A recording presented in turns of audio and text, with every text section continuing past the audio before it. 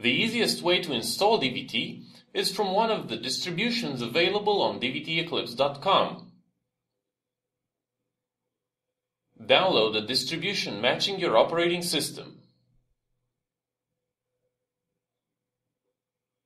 Unzip the downloaded file.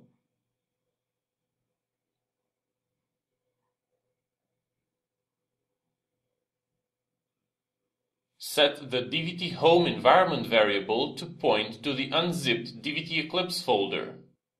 Open the Environment Variables dialog using right-click on My Computer, then Properties, Advanced System Settings, Advanced tab, Environment Variables, and add a new user variable.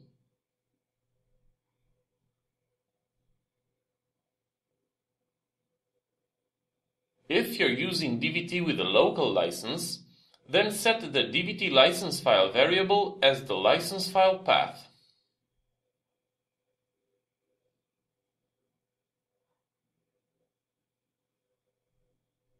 If you're using a license server, then set DVT license file as flaxlm and the DVT LMD license file as port number at license server.